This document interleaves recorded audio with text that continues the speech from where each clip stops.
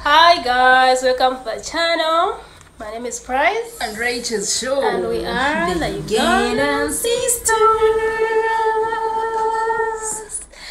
Today we have a special video. I want to talk about presidents who have spent a long time in power. Why do we have presidents who are spending a long time in power? Are they the only ones in the country? Like, we don't have any potentials in the country. We like, don't have competitors. Why? So today in this video, I'm going to tell my sister and you who is watching 3 main reasons why we have these people spending a lot of... Why we have a 1,000 note, which buys empty. So guys, it's not the love. It's not the love. It's not that we love them.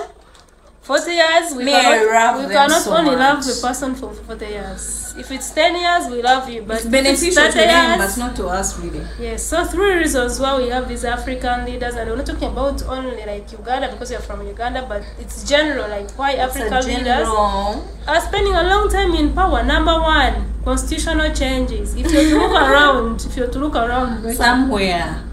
Our constitution has been amended. Exactly. All these African leaders, they have amended the constitution. There is no way you'll have a normal constitution, original constitution, giving a person 40 years to rule forever. Like, that constitution is not there. All those presidents who are doing it, they have amended the constitution. In leadership, you can never have a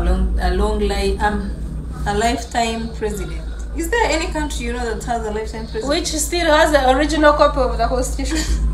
We are not, because like in Uganda, our constitution is now in pencil. They just go back and add and minus, and it's not in ink anymore. How to some money and things pass. Yeah. So number 1, constitutional amendments. Number 2, if you're in a country you have a leader for 40 years, this number 2.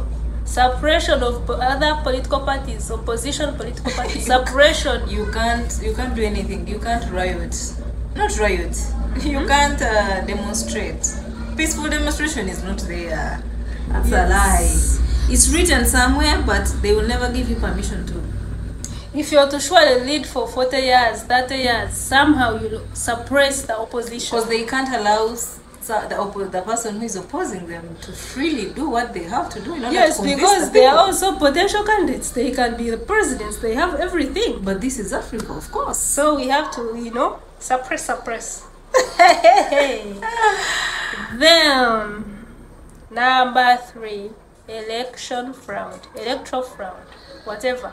3 points. Fraud, election, ballots.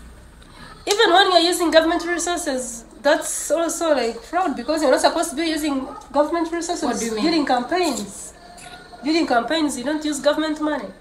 Because if you're using government money, you want to tell me all these t-shirts be flying around for free? And that's how they will spend 40 years in power, because they can access those funds. Yeah. But they are not supposed to be using the funds.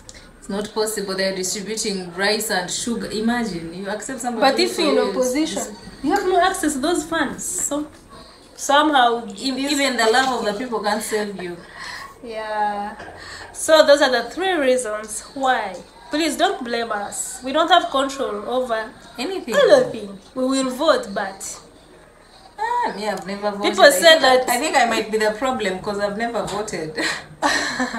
So people shouldn't be like, oh, African presidents, they keep voting them. We may not keep voting and them, if you're in a comment section trying to say that those of us who don't vote are the problem, this is Africa. Your vote might never save you. So in case you're there and you're wondering how people are spending 40 years in power, 3 reasons. Constitution changes, they keep changing.